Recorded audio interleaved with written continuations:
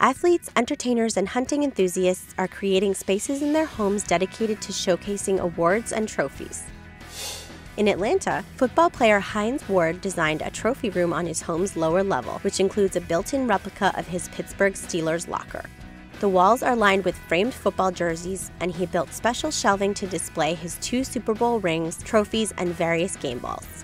The house is now on the market for $5.99 million. He and his family are building another home in Atlanta, which he said will have another trophy room that's almost identical.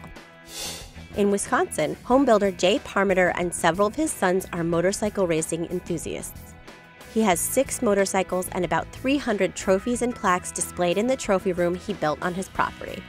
We decided to put all the trophies in here and all the plaques and all the bikes that the kids and I won a national championship with. We saved them and put them in here.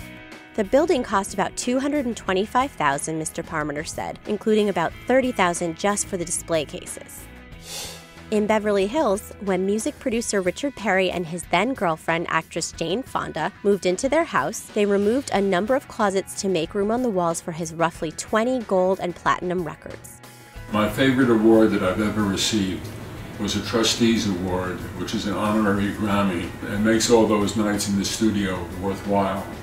Mr. Perry and Ms. Fonda are selling the home because they recently split up. The roughly 7,100 square foot home is listed for $11.495 million. In Richmond, Texas, Paul Ray Geiger Jr. spent about $600,000 to build a separate structure on his roughly 14-acre property to display the family's hunting trophies. Now empty nesters, he and his wife decided to sell the property. The home is now in contract. It was last listed at $2.4 million for the house and $1.15 million for the trophy barn. He also has a ranch elsewhere in Texas where he's planning to create another trophy room once the Richmond house sells. Regarding the trophy room, he says, "We go in there and remember the trips we had, the good memories."